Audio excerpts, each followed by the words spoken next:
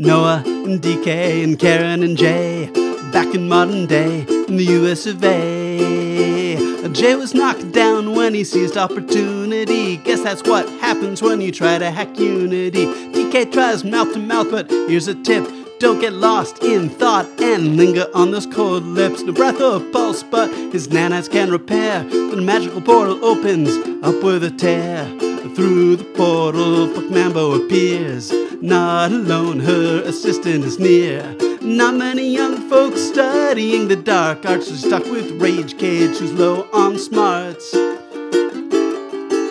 Punk Mambo senses some dark shit going down. The house glows so green you could see it from town.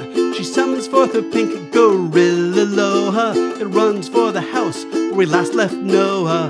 With his wrestling singlet, Dike suits up. RageCaj takes a shot at him, but he really screws up. RageCaj punches Dike below the belt, but he winces at the pain his hand is dealt.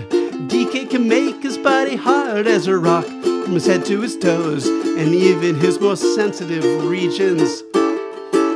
Inside the house the ritual goes on. Noah makes contact with her dead mom. Noah thinks she's a psyop, but her mom says nope. That was just a cover so people could cope. She's really a witch, that's the source of her power. Her mom and aunt and cousins will always be with her. A skeletal figure appears with a scowl. On its shoulder is perched an owl. It consumes her family till they have no heartbeat.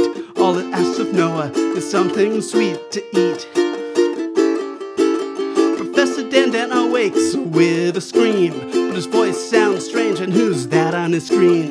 When Jay hacked the servers, he was knocked to the floor. Now he's trapped inside, but he's found a back door. When the smart gun talks, it's Jay's voice we hear, and on its screen, Jay's face appears.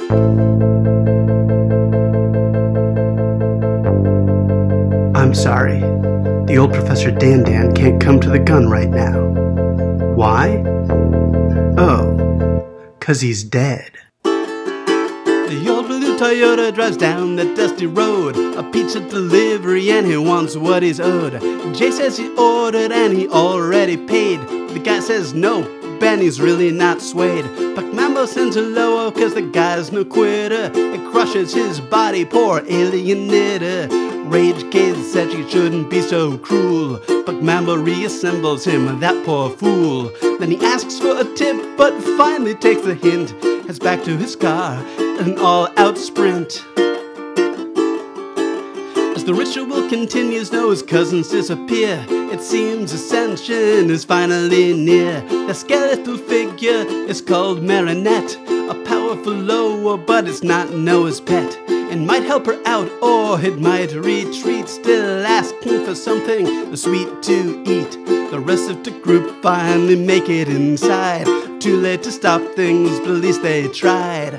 All of the Bruja are a part of Noah now. She absorbed the power, but she's not sure how.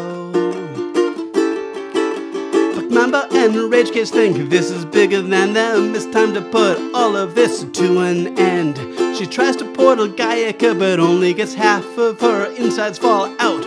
What a sad fate to endure. Punk Mambo wants them all to go to MI6, but the group's having none of it. To the guns they'll stick.